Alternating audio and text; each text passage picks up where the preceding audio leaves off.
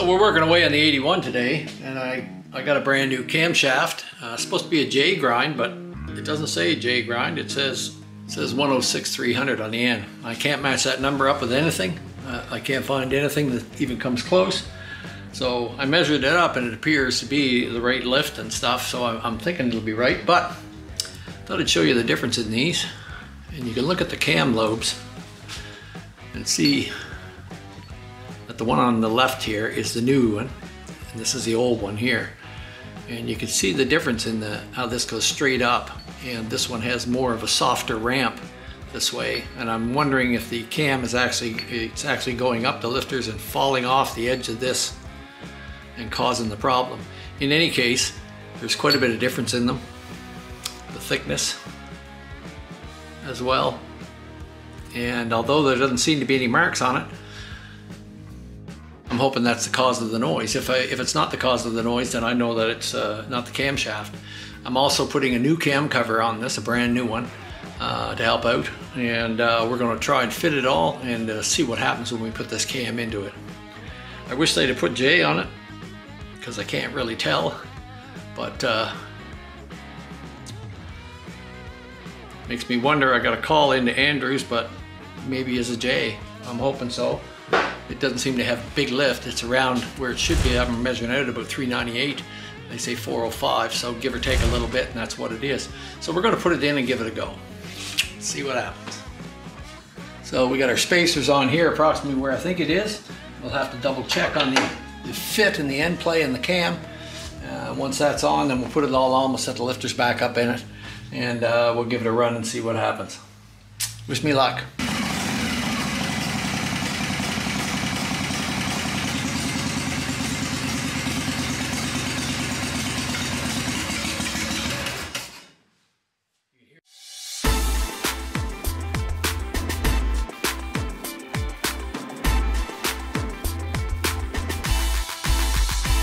Today we're working away at the 81, and as you can see here, we've got her torn apart. I kept chasing this tick and chasing this tick and chasing this tick, and I couldn't find it anywhere. I even resulted in getting down to putting a new camshaft in. I knew that the tick could be developed if a camshaft was worn out, but I put new lifters in it, I put new camshaft in it, I put it all together, fired it up, still had the tick. I'd redone the heads, so I didn't think there was anything wrong in the heads, and I still don't think there's anything wrong with the heads. But when I took the rocker box off and began to closely examine what was going on in there, I think I found the problem. I had put the rocker boxes together a long time ago and checked my spacing and everything to make sure that they were correct, and they were. So I never thought any more about it. But as I took it apart this time and had a good look at them, I found a distinct problem with the rocker arms, which I'm going to show you when we get to it. So I'm just going to continue with tearing the thing apart again, and hopefully this time being able to correct what's wrong, and then this motor will be good to go. Unfortunately, I've spent a lot of money just putting all the other parts and throwing it at it, but we all do that, and there's nothing wrong with it. I mean, it doesn't hurt to put new parts in her, so she'll be a nice machine when she's done. So I'm going to continue tearing it apart and see where that gets us. I'll get the rocker box off. We'll inspect this one. Because of what I've seen in the front one, I'm not going to let the back one there go. It's a little teeny tick there, which is more than what most people would notice, but now I'm worried about it, so I'm going to disassemble and make sure everything's correct in there, and I'm sure that that will correct the problem. So stick with me. Away we go.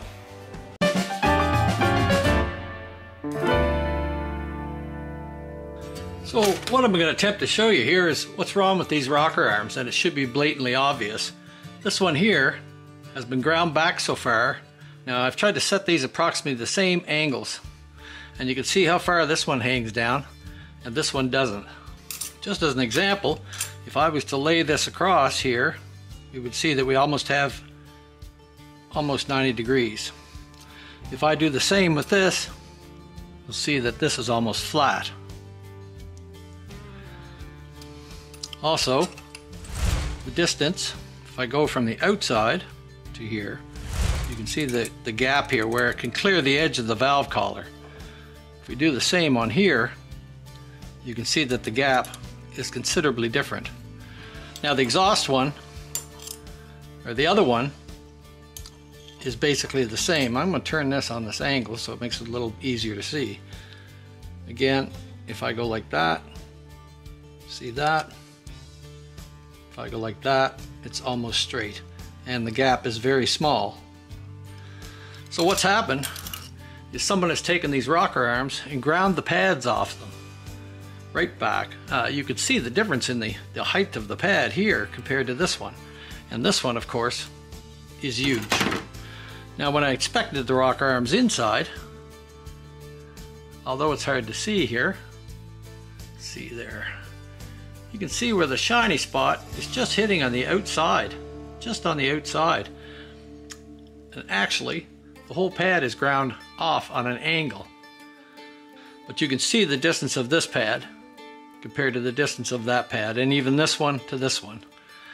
There's a huge difference in it, and what's happening is when the valve is trying to, you're trying to adjust it up, or the valve is trying to work, it's hitting up in here and not allowing that to come down all the ways that it should be. This one here, and you can see the gap in the pad there, for example, how much of an angle that is ground on there instead of being flat to the pad. So this one was the one that was making the noise, I'm sure, and probably a small tick out of this one as well. So when somebody's trying to resurface the end of their rocker arms and they don't know what they're doing, they just stick them in a grinder and grind them off, and you end up with it. So I think that you can tell by just by looking at this what my problem is there. You could actually see a spot right there on the valve. Hard to see in this light, but there is a mark right above my finger there where it's been touching. And that would create an incredible amount of noise. There was no side end-to-end play, that had been all set up. So I think this is the problem. And this would have been on my front head that was giving me all the noise. So I'm going to disassemble the rear head, pull the rocker box off it, punch the rocker arms out, and have a look and see what they're like.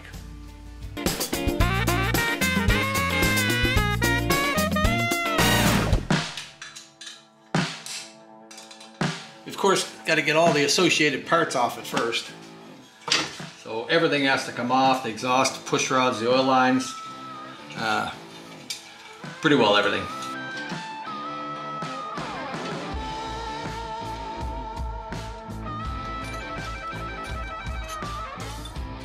I'm going to roll it over to the bottom of the stroke to get my push rods out.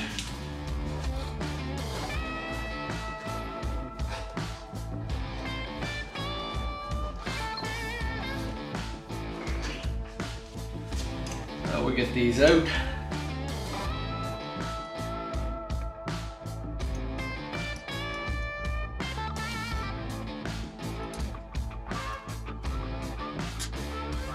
It'll have to come out when the head comes off.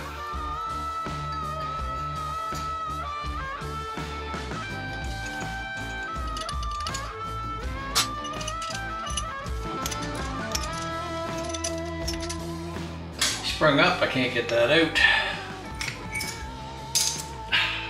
Yeah, be sure and stab yourself, because that always works better. Work smarter, not harder. We know we're doing it right because we're bleeding now. Now these don't really want to come out because the lifters are pushing up on them. I can't really get them down far enough, so I'm just going to disassemble, undo the head bolts, and we'll take the head off. So we're going to start loosening the head bolts. Got them loose on the other side.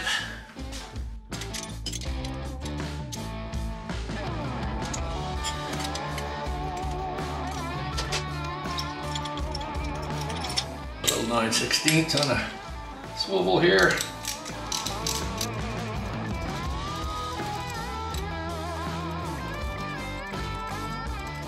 Alrighty, get that push rod out. Very careful. Slide the head out. There we go. So we'll take it to the bench, we'll pull the rocker box off it, and see what's going on in there.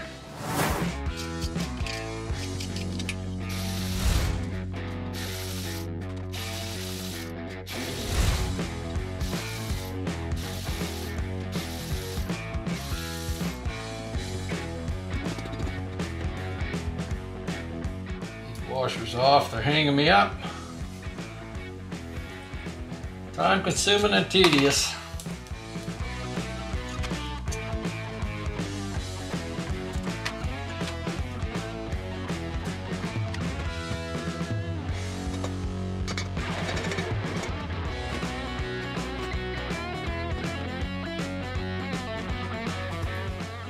Get it unstuck from the gasket.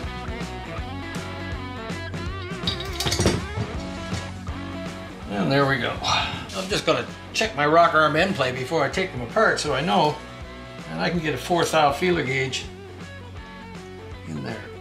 Just. So I know that they're not too sloppy and they're not what's causing me the problem. The end of the pads don't look too bad, but we won't know till we get them out to see how far they're ground back.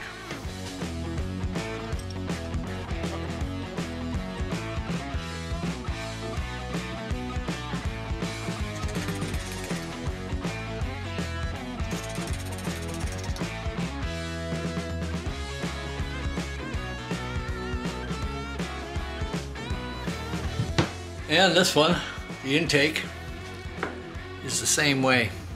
Ground the pad right off it. You can see it's almost level with the arm itself, when it should look like that. And sure enough, the other one is the same way. Look in comparison.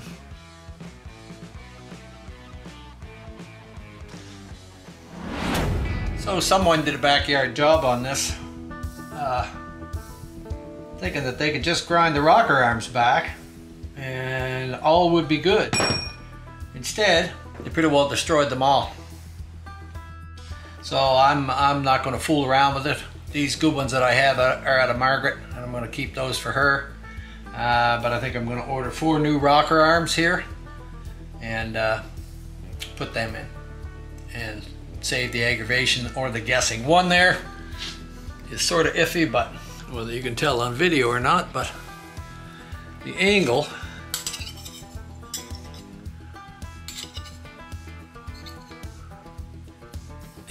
of it is like that, not parallel to the rocker arm.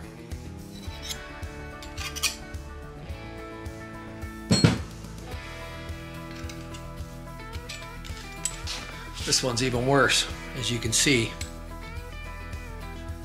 can see that the back side of the rocker arm, this side, is not even, doesn't appear to be even touching. It's been ground back so far, which means when this goes down, it's lucky to catch the end of it. So they've been fooled with beyond repair as far as I'm concerned. So I probably shouldn't have second guessed myself and took for granted they were all right. As I say, that was something that I put in there quite a long time ago. Should have noticed it, and I didn't. Another dead giveaway is that the inside of this is on an angle like that. It's not flat at all. It's been ground right down into it. I expect they were too tight. Somebody put them in there. So the end of that is destroyed as well. I'm just going to order 4 new rocker arms for it. Be done with it.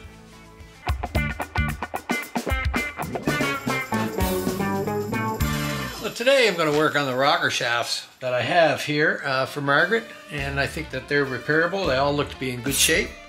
So I've decided to get the bushings out of them, and I've got them out of one here, out of the inside. Should be a brass bushing in here on the inside. And I've gotten it out, and they tell you to use a 9/16 tap. Thread it in there, and take it out and put a bolt in it and knock it out from the other side with a rod through here.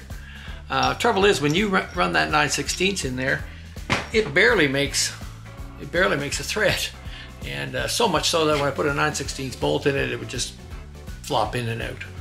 So I've got a 5/8 by 11 tap, and it's smaller than this hole, so it won't cut into that at all. And I can put that in there and go down 2 or 3 threads and knock it out the backside. And that's about the easiest way to get them out. I've got these little brass bushings, kibble weight, and I'm going to try those. They sort of measure up, like quite a large fit on them, maybe 2 or 3 thou to press them in. You have to make sure when you put them in, there's a little hole in this here, and this little hole lines up with a small oil hole that's right there. I think you can see the hole up inside of it there. There we go. I think that's got it. So when the bushing goes in, this little bushing, which is in the center of this, you have to make sure that you line that up with the oil hole, and that's what oils your rocker arms. The split bushings would have been a little easier, of course, because they're split. So I'm going to go and take this little chunk of brass here and make myself a pilot to press these in with, and then I'll come back. So the plan is to knock these bushings out, and I got my 5/8 tap. I'm just going to give it a little tap there. Try and get it lined up.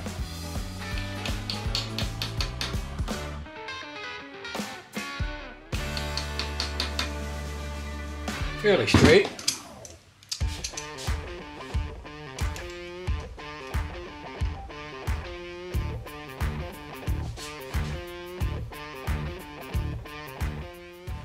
Well, we'll see if we can get her started in the hole.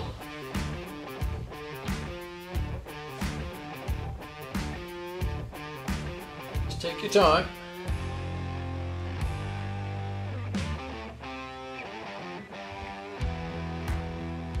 And I don't have to go down in there too far, but enough that I'm sure I've got some threads on it. And we're just going to turn it upside down here. Grab it in the jaw. I got a punch here that I'm going to use. It's large on the bottom end there, so tape it in the middle of the tap. Give it like tap on the top, and the bottom tap should come out.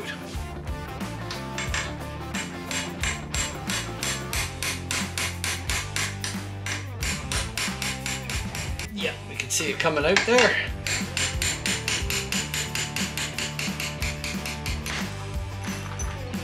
And now it's come right out off the end. We'll just lightly grab it in here and get the tap out of it, hopefully. Just enough pressure to hold it. There we go.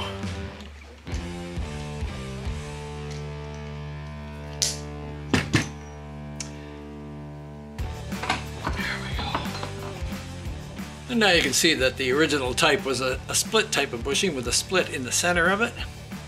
But it's come out off the tap, and we only went down in there just a couple of threads. That's all it takes. Make sure your arms are all clear there. And we'll do the same thing.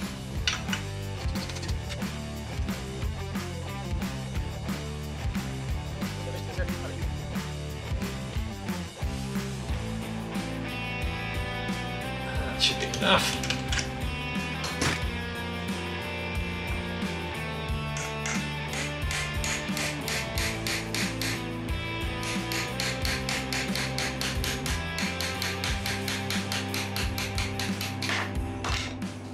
Can.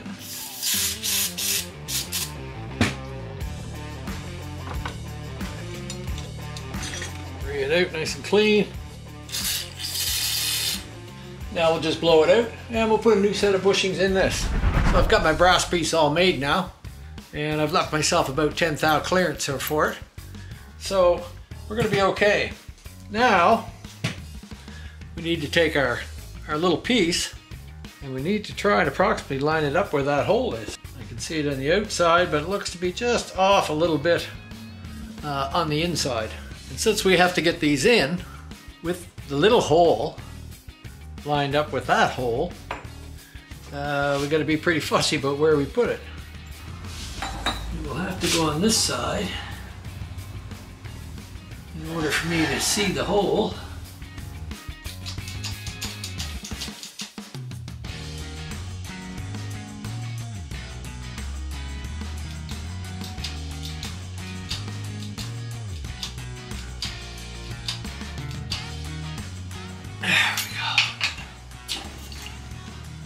So there, we've got her lined up in the hole. This one we put in first there, and I didn't film it, but this one we had to line up the hole, so all the better. So this one we had to line up the hole. We're making sure that we're in the hole.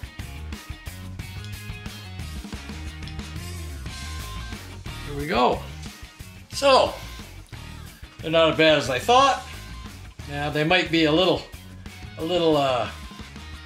small.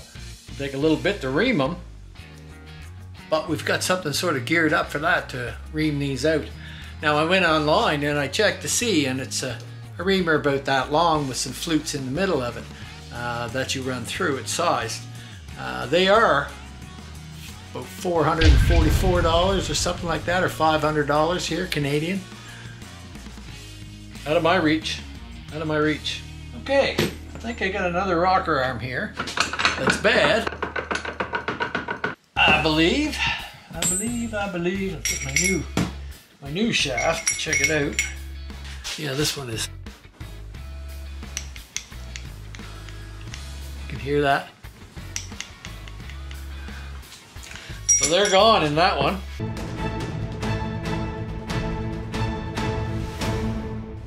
This is the side without the hole.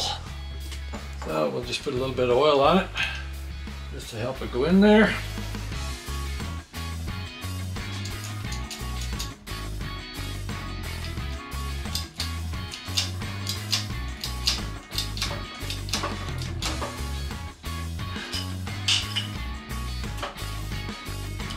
Alright. So now we've got new bushings in 2 out of 3. And I also have a rocker arm. The other one is the new shaft. And the other one appears to be just fine with the new shaft. So that one's good. That one's good. That's 2. So what we're going to do is take our little reamer with this threaded portion on it. And we have this little taper piece. That goes on there like that. I'm just going to put a little D in there. I'm going to stick this in the other end there. Put that through. Make sure my taper is locked in good. And hopefully we don't have too much there. If we do, we'll have to back off and adjust it down. But hopefully finding our starting point is what we're trying to do.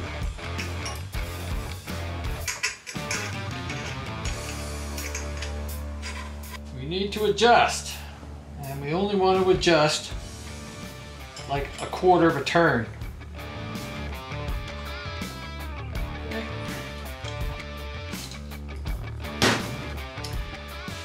Now I'm sure you'll think this is the long way around, and it is, but for $500 plus tax,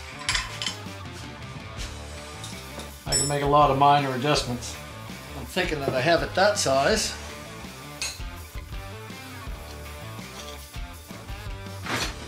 Really don't need those. These are cast iron. And I'm not holding them very hard.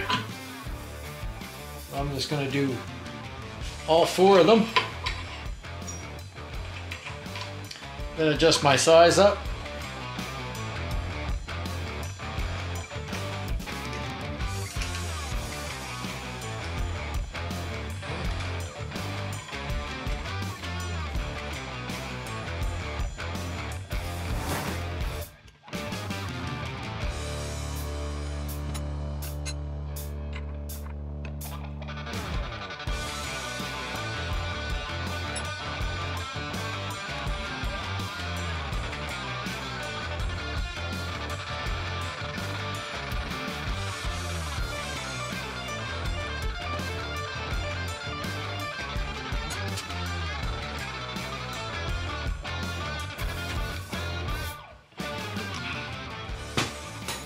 Now we're starting to make a cut in them. So I'm going to go along here and play with these and keep working away at them. Like I say, it's a very time-consuming, tedious process, but it will do the job. And time is on my side when it comes to having to buy one. Still at it, but we're getting there now. Like I say, it's a tedious process. And I always check it with my new one. I'm almost there. So probably 2-3 cuts in all of them to go. Now if you had the brass split bushing, you probably wouldn't have to go through quite this much. But being as these are solid kibble white bushings, they crush down a little smaller when you press them in. So many little things to do all the time. But when she's all done, it'll be worth it. And hopefully, she'll be a nice quiet running shovel.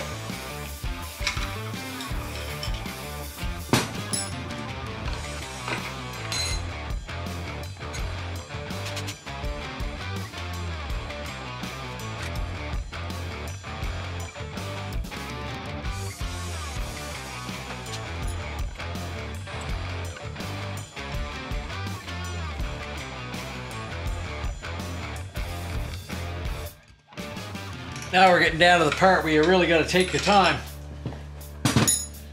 Splitting thousandths of an inch.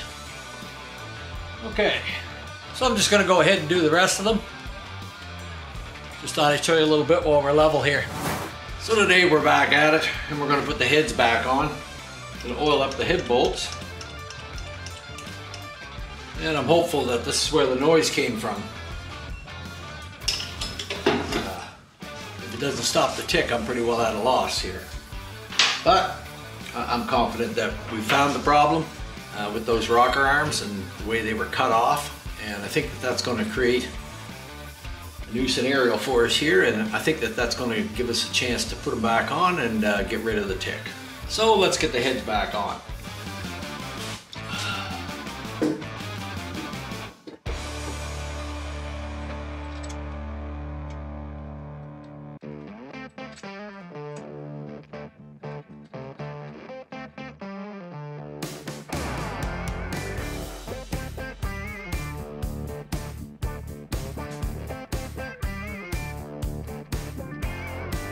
Keep talking good, keep talking sweet, keep sugar on, baby.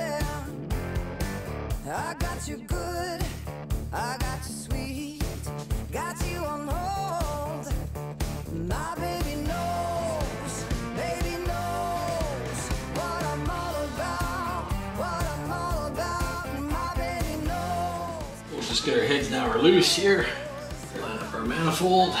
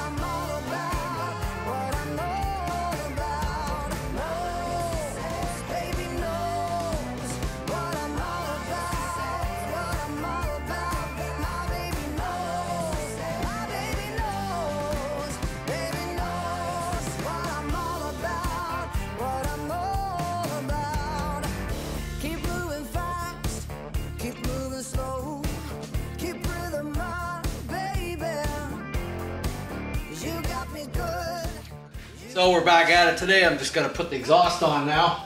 A few other small things, but we are getting there. We are getting there now.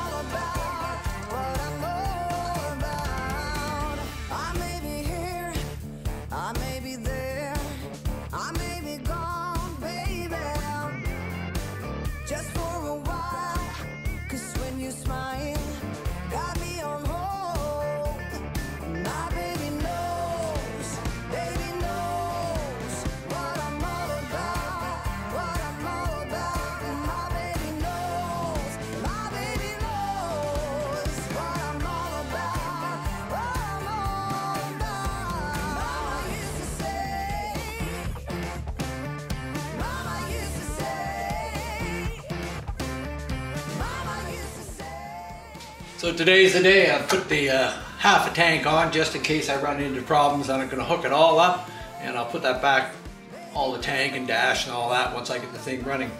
So we've gone through everything, and I think that I've got it this time. I think the rocker arms were the problem, but today will be the test, I guess, and we'll see for sure whether we've solved the problem or whether I got another issue. So we've got her all back together, and I've made sure that I got oil coming up through here and through all the areas. Nothing left to do but give her a crank and see. Well, I hope I got a little bit of a charge in there, so we'll give her a go.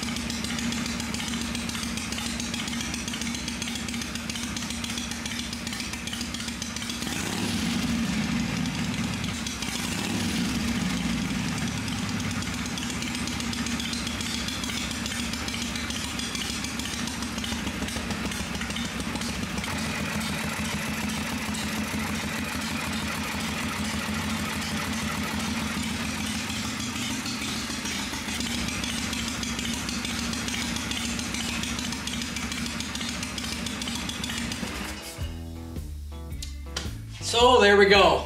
She's quiet as a church mouse now, and I'm so glad of that. You know, there's a lot of little things that can happen along the way, and you never know exactly where you're going till you get to them. The point is never give up. Never give up. Keep at it. You'll find it. And now she's just running as smooth as silk, just like I like to hear it. So, relief off my mind. It's taken up a lot of my time. But now I can get on to other things, and Thursday it's supposed to be like 20 degrees, so maybe I'll try and get her out for a drive and see how that goes. Alright, so if you enjoyed this video, like, subscribe, ring the bell, do those kind of things. Be sure to check out my brothers down south, Hippie's Chopper Corner, Slick Ed's Custom Cycles, and Gus in the city at This Old Chopper. Support these guys, they supported me, I support them, and so hit that subscribe button, hit that like button, send them some comments.